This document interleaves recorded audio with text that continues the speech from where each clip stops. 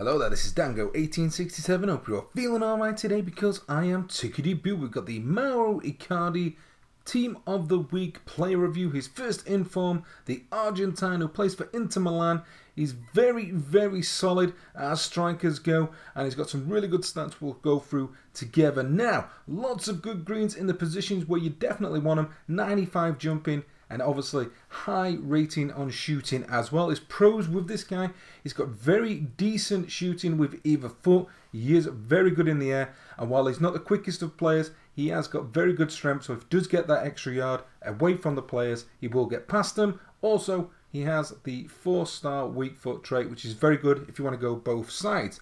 Good penalty taken, like I say, that because he has got very decent power from shooting. Very happy with how that went for him. He's very, very good in the air. He's good at flick-ons. Easily a good player to work into space and actually win the ball for other players. The cons, obviously he's no skiller, and while he has got 80 pace, he's not sweaty, but what he does do is that gets in front, uses his actual strength and finishes with absolute ease.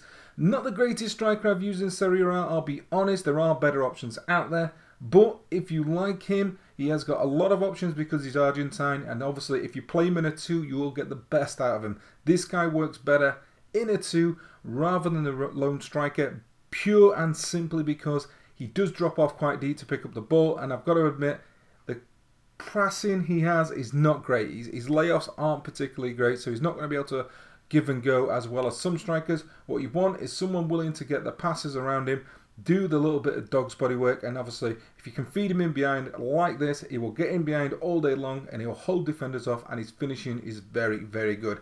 He's going to be pretty cheap, to be honest. If you want to try him out, get him used in a front 2 and you will get the best of him. Catch you all later.